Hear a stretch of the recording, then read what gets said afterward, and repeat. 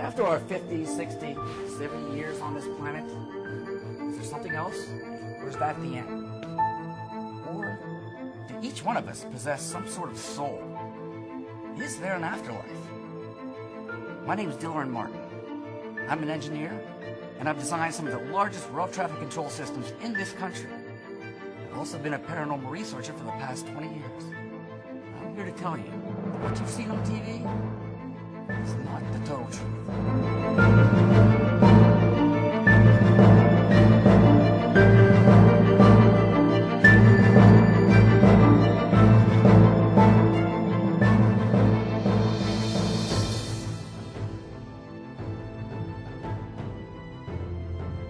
What do you got, Dennis? Did you ask me what happened? So Yeah. I was playing with the K2 meter, and it was doing this. It went up to 3 bars, and it was consistent with 3 bars for about a minute. And I traced the outline. I went side to side, and it looked about the width of maybe a normal medium-sized person. What's a K2 meter? K2 meter is it's a device that measures EMF or milligauss, and the theory is that when a spirit manifests, it's using this type of energy to actually create itself, and this device in turn measures that. And what had happened was something was trying to manifest itself right next to me, and I don't know whether it's picking up the am I talking to you now? Is that you trying to light up the lights, or is that the camera? Are you back again? Because we had a good conversation. We've heard a child's voice over here, so we're suspecting it might be a child. See? Yeah? Are we here? Are you here again? Yes?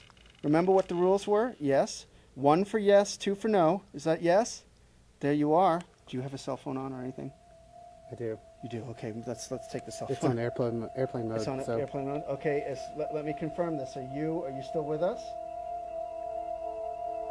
So let's take a look at some of the devices that these current TV ghost hunters use. What I have here, and I'm sure you've seen this, is what's known as an EMF detector. This one in particular is called a ghost meter. Now what this does is it measures EMF fields, which are everywhere, especially in a city like Los Angeles. This device, as an engineer, I can tell you is pretty much useless, but let's go ahead and play along. So if there's someone here, if there's someone present, could you please indicate your presence by touching this device? So what is setting this off? Is it a ghost? Or something else? It's just a concrete floor, right?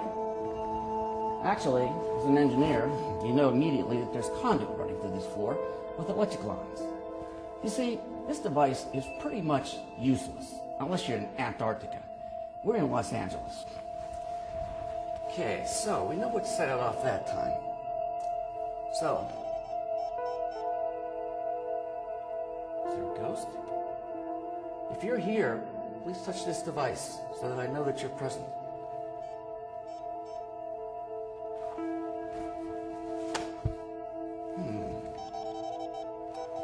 Cell phone? Ah, cell phone. Anything electrical has a battery. Okay. Is there a ghost present? Can't be. Wait a minute. There's nothing in here. It's an empty cell phone case. What is it? It's got a magnet. You see what I'm saying? This is pretty much useless. You know what? I can't do this. I got a head at the top of my head. The top of my head. It feels like there's a. Well, it's subsiding. That's what I'm saying. I had to move away, and it actually now it's kind of going away. But it was the top, like the crown of my head, almost like someone was putting their hand on it. This is a lame way to describe it, but putting their hand on it and squeezing, and it was right on the top. And so it was just too much. And as soon as I moved away from the door, it went away. So something's over there. Yes. Yes. Yes. Whoa. Yep. Is that you? You're inside my head right now? Inside my head? I can make it. First thing engineers do is collect as much information as possible and determine whether or not a cause and effect relationship exists. Over the past 100 years, mankind has made huge strides forward in areas of physics, science, our understanding of our universe.